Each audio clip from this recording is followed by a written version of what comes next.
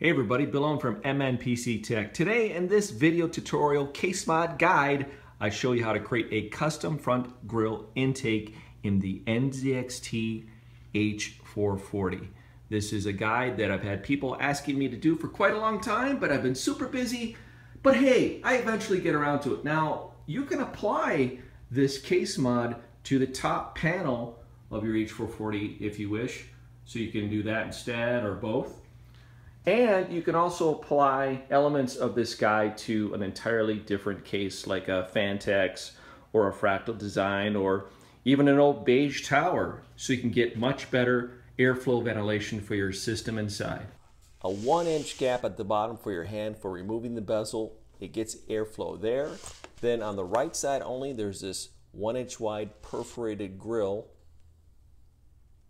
and a 1/4-inch gap at the very top of the bezel. Those are your only areas for drawing in cool air to your system. There's been a lot of people that are running high performance systems or custom liquid builds that are looking for a solution to get more air into their NZXT H440. Remove the front bezel of the NZXT H440 and mask off the front with a low tack masking tape. This is so you can mark your measurements for the large opening you're going to cut, and also it protects the surface from any scratches or nicks as you perform the incision and the cuts. Next step is we're going to determine the location and size of our front opening for the new grill. Grab a ruler or a measuring square like this one and find 1 3/8, and you're going to measure in from both the left and right side of the bezel. 1 3/8, and from the bottom 1 3/8 again. Then from the very top you're going to go in 1 3/4 and make a measurement right there. Now you're going to join all these marks together and make a large rectangular opening that is 14 inches tall by 6 inches wide. If needed, you can pause the video right here and take a screenshots of the measurements that I've made. When you're cutting the opening in the H440 front bezel, place it on top of an empty box similar to this. This box will collect debris inside of it. Also, it allows clearance of your jigsaw blade while you're cutting it so you don't ruin the surface of your workbench or your workstation. Here's an overview of the equipment and tools I'll be using to make the cutout in the H440 front bezel. First off, safety first. Wear a pair of safety goggles or safety glasses like these. You're going to be using power tools, especially when you use a rotary tool with a cutoff wheel. You're going to create shrapnel, so let's keep your eyesight intact. Now, this is a Dremel 3000. You can use whatever rotary tool you prefer. You can get a good Black & Decker RTX off Amazon, I believe for around $40 shipped. It's the best rotary tool out there. Now what's crucial though is that you use a reinforced cutoff wheel to cut metal and heavy plastic. Stay away from the brown cutting discs. They're just going to disintegrate when you try cutting metal. Now this diameter is 1.5 inches and Mnpctech sells these in packs of 5, but you can also get them from Amazon, Dremel Direct, or home improvement and hardware stores. That's the crucial thing. Next, I'll be using this jigsaw with an 18 TPI bimetal cutting blade to make the long cuts. Before you start cutting the front of the H440 bezel, you will want to remove the sound dampening foam on the back side. If you don't do this, it's just going to cause frustration later. It's going to gum up your cutting blades. It's going to be hard to determine if you've made a through hole yet for the jigsaw, so just kind of have to take your time and slowly peel this foam backing off. Yes, this is definitely the most tedious part of this mod, but it must be done for the better later. Before I can use a jigsaw, I need to use the rotary tool to make an incision cut for the jigsaw blade. As you can see, it's blunt. You can't make an incision cut with the jigsaw. So what I'll do is I'll use the rotary tool to make my incision cuts, and I'll do it in each corner. The dual layer material and the H440 bezel, it took a long time just to make these incision cuts. So if you plan to use your rotary tool to cut out the opening, it's going to take a long time, just an FYI. So what I've done is I made an incision cut in each corner here, and then on the opposite corner right here. Now I can use the jigsaw to make the long cuts and cut out the opening.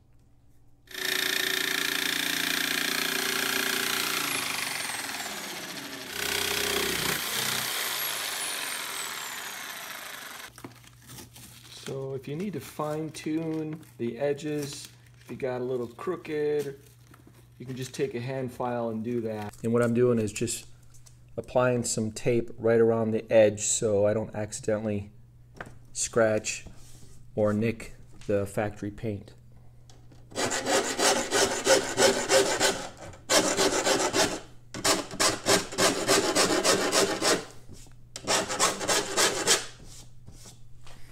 For the front grill intake, I'll be using this round hole modders mesh from Mnpctech.com.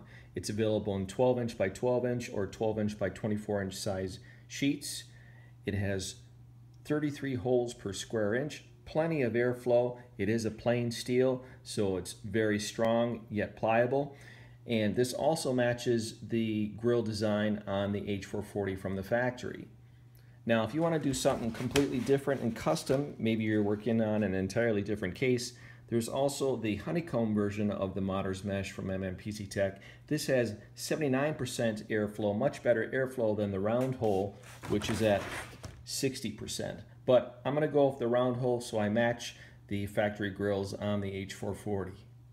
For our cut opening in the H440 bezel, we want a grill size that measures 6 3/4 long by 15 inches tall.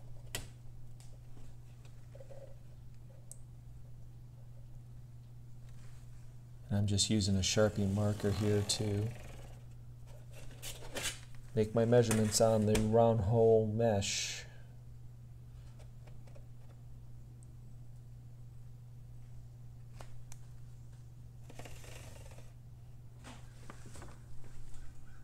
To cut the mesh, I use a tin snip shear or steel shear. You can get these at hardware stores or home improvement stores, or probably Amazon.com. They've got everything, right? Because modders mesh is a bare steel, we want to prep and paint the surface. Otherwise, over time, it's going to oxidize. Now, if you like the silver look, what you can do is apply an enamel clear coat over to preserve the steel so it doesn't oxidize. Otherwise, for our application in the NZXT H440, I want to paint this a gloss black. So, what I'll be using for a primer coat is SCM self-etching primer. Make sure you wear a filtered respirator mask when you use this paint. It's highly toxic. It's made for applying to bare steel or plastic surfaces, and you can get it at Amazon.com here in the States. And for our color coat finish, I'll be using RUSTOLEUM Painter's Touch Ultra Cover 2X Gloss Black. To prep the surface of the modders mesh for the base coat primer, I'm using 180 grit sandpaper. I'll go over the surface with this, and then I'll use a tack cloth to wipe off any dirt or dust from the surface before I apply the primer coat.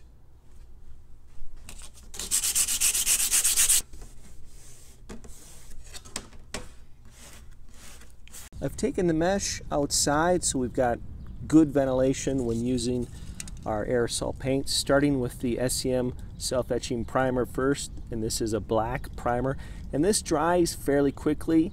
Give it about a half hour, and then I can apply my black gloss color coat.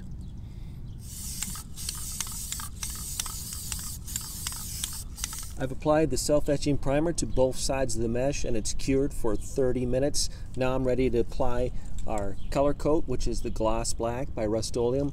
I'll apply 2 to 3 coats of this and then let it cure for 24 hours before I handle the mesh.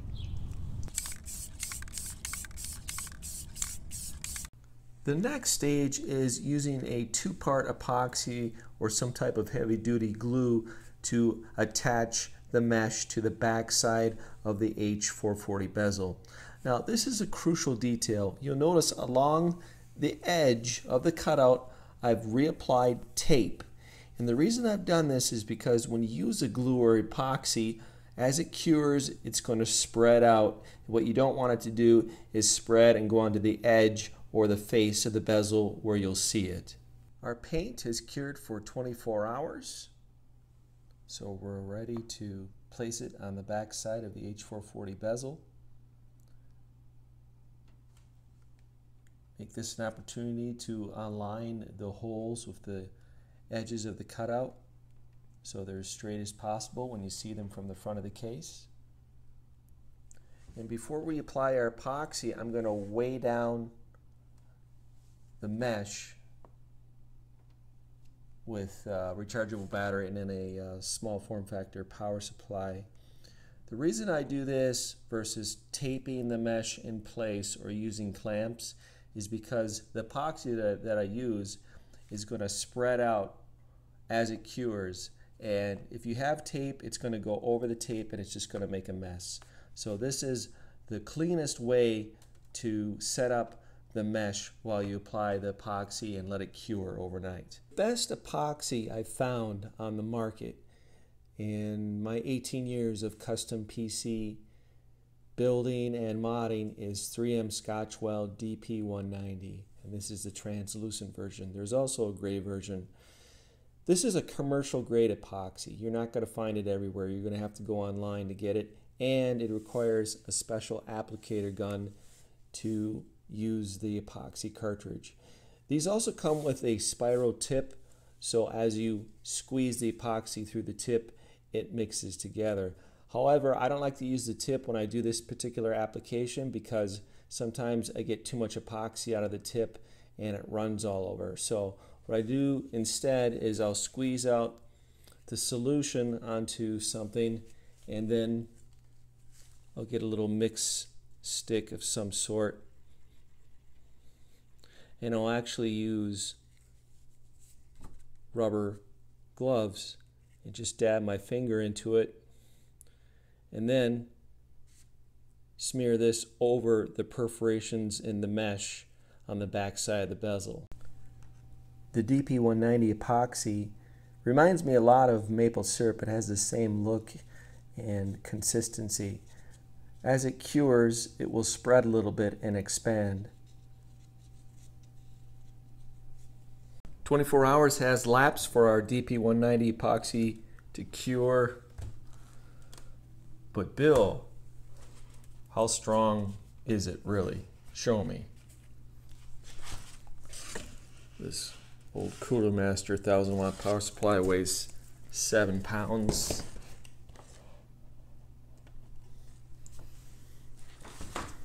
This Mnpctech 750 weighs 5 pounds.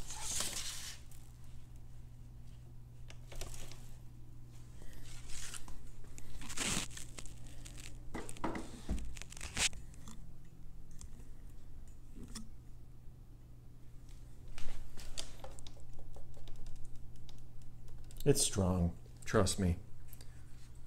More than enough strength for a front bezel grill.